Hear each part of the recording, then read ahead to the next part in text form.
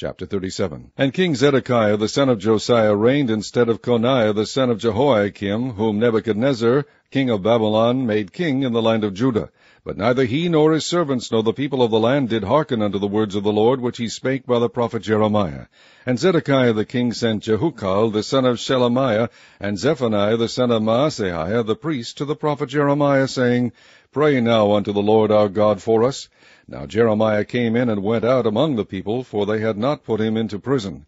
Then Pharaoh's army was come forth out of Egypt, and when the Chaldeans that besieged Jerusalem heard tidings of them, they departed from Jerusalem.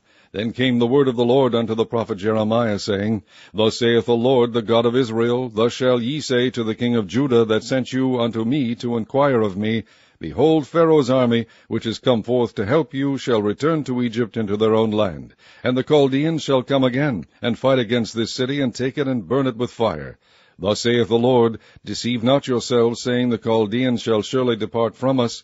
For they shall not depart. For though ye had smitten the whole army of the Chaldeans that fight against you, and there remained but wounded men among them, yet should they rise up every man in his tent, and burn this city with fire. And it came to pass that when the army of the Chaldeans was broken up from Jerusalem for fear of Pharaoh's army, then Jeremiah went forth out of Jerusalem to go into the land of Benjamin, to separate himself thence in the midst of the people.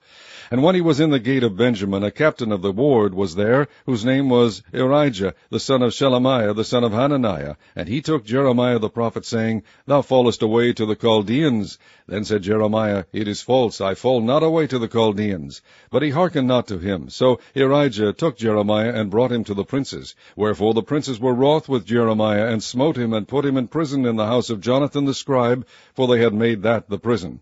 When Jeremiah was entered into the dungeon, and into the cabins, and Jeremiah had remained there many days, then Zedekiah the king sent and took him out, and the king asked him secretly in his house, and said, Is there any word from the Lord? And Jeremiah said, There is. For, said he, Thou shalt be delivered into the hand of the king of Babylon. Moreover, Jeremiah said unto King Zedekiah, What have I offended against thee, or against thy servants, or against this people, that ye have put me in prison?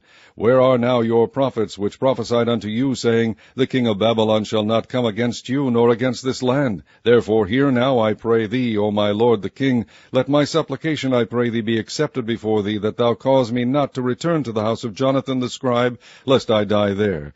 Then Zedekiah the king commanded that they should commit Jeremiah into the court of the prison, and that they should give him daily a piece of bread out of the baker's street, until all the bread in the city was spent.